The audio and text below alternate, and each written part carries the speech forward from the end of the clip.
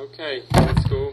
Let's spend a few minutes going over the web services for S3DB deployments. S3DB is a semantic data service, and you can read more about it at s3db.org or at wiki.s3db.org, where you get the documentation, you get instructions about loading. And if you type in the search box JSON, which is the theme of today's presentation. So in today's presentation, we'll be describing how you can use the JavaScript object notation to interoperate with S3DB. Other formats are supported, such as XML and RDF, but we'll only talk about JSON today. So if you click in this top hit, you find a quick introduction of why JavaScript object notation, JSON, is a very convenient way to interoperate with data services. And a number of variations make it even more convenient. JSON-P, which corresponds to JSON with padding, allows you to define the name of the callback function, and JSON-2Ps allows you to define additional parameters for the JSON-P call, such as evaluating code with the retrieval of the JSON-P data structure and code evaluated after the data structure is completely retrieved. At the very end of this document, you get a library with the functions that support the functionality described in this presentation.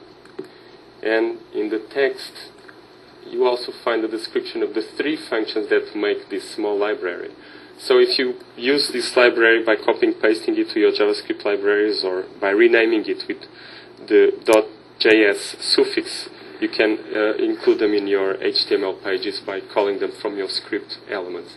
Going back to this small library, so it includes 3 functions. One of them is a call function that includes 2 input arguments, the source and next eval. Source is the URL of the S3DB deployment you're targeting, followed by some query parameters. And next eval is the code you want to evaluate with the retrieval of the data structure. Going over the contents of this function, you have a call string, so unique string here that is obtained by concatenating call underscore and in a random number that will make it unique. Then the head element is created, the script element is created. The idea of the script element is going to be this unique string. Then the source is further concatenated with additional attribute value parameters, one of them being format equals to JSON. This is also where you could use XML or RDF as alternatives. Then the name of the callback function is defined here, and the code to be evaluated, the retrieval, defined here. And finally, any code you want executed after the call is finished is included here. And you can see that this calls another function, which is included in the library, remove element by ID, which, as the name suggests, will remove whatever HTML element that has the ID provided as an input argument. So in this case, it's the script ID. In summary, this function will create a script that will make a JSON call and will remove the script after the call is finished. Now you'll notice that the callback function is S3DB underscore JSON2Ps, and this is the 3rd function of the library here, which will evaluate the data structure, which will be the 1st argument, and then it will evaluate the 2nd argument. So the 2nd argument, if it includes the ANS, which stands for answer, as a term, this will be replaced by the data structure itself. So it's a very convenient way to use a functional approach to making calls to S3DB deployments by including a call to the answer of the call itself. Now this is easier to understand with an example. So I'm going to open an HTML page that loads this library. And I'm going to open Firebug. And we are going to use the console to see this functionality in action. So I'm going to create 2 variables, URL, which includes the URL of the target S3DB deployment, followed by the PHP application that exposes the API. And I encourage you to read in the wiki about this S3QL application, which includes a number of attribute value pairs, which just have access key and a number of format and so on. One of them is query, and query is an XML data structure that includes the parameters of the query you want to make. An example here, you have select, so you open and close the XML, and you have select name description from projects. So source equals to URL plus query, and there you are. Now let's first see how this looks like to the browser.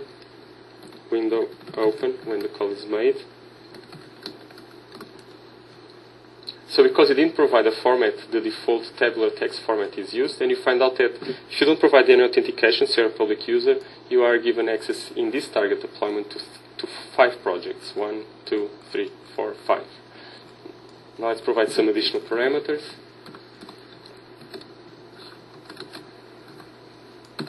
For instance, format.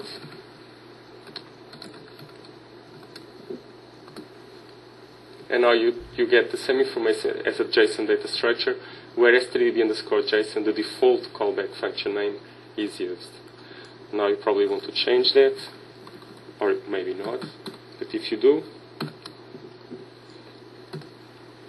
JSON P,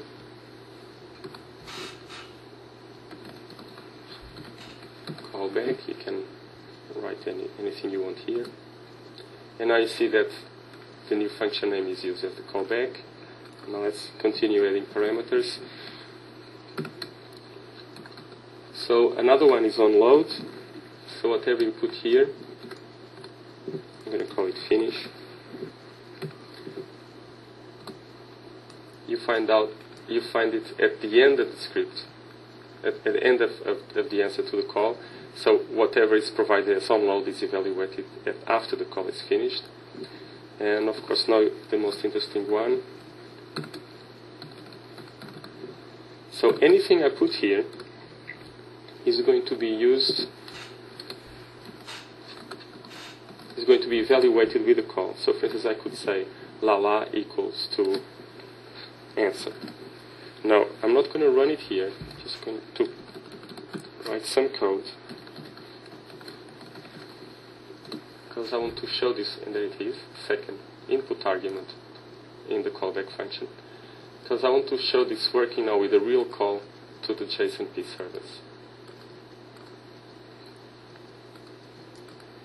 Okay. So remember this. Source, which is the first input argument of the call function, source. And the second one is going to be the next eval, so the JSON TP. Remember here, JSON 2Ps. JSON 2Ps is next eval, second input argument. Let's go back here. Call. And now I'm going to provide a very simple string, just saying that whatever the data is, I want it assigned to the variable lala, ANS. And you notice that there was a very quick call here. I'm going to do it again so you can see it, where the mouse is now. See, very quickly. Now let's go to the DOM. And indeed, there is a new variable called lala with the 5 elements in an array, including the description and the name. Now let's go back to the application I just loaded, and let's see this in action to validate a user, for example. And in this case, I'm going to retrieve some data from the Cancer Genome Atlas. And notice here I have access to one more project that is not made available to the public. And let's see the asynchronous communication with web service. I'm just clicking on a number of collections. And the items in the collection are retrieved asynchronously. Notice how they are filled as we go. This is probably easier to see if we open Firebug again, and now we inspect what's happening in the head of the document. So I'm going to click in another collection, one with many entries, clinical data, and then genomic characterization. Notice how the call is made and is removed after the call is complete. And we are back. Now I'm going to do this again. Let's see if this can be clearer. By clicking on a number of items of one of these large collections. This is clinical data. And I'm going to click on these three in quick succession, and notice how the scripts are added to the head and they are removed. 1, 2, 3. See how they are added and removed. Now if you're intrigued by this code, you can obtain it by going to docs.s3db.org. You put here your target S3DB deployment. If you have a user key, you can put it here, otherwise just go as public user. And the 5 public projects are provided, so you can start getting the data. Notice how the code was automatically propagated to your browser, and how this synchronous communication is immediately supported. Okay, hope you have fun using web services with the JavaScript object notation. It's a very convenient way to interoperate with S3DB.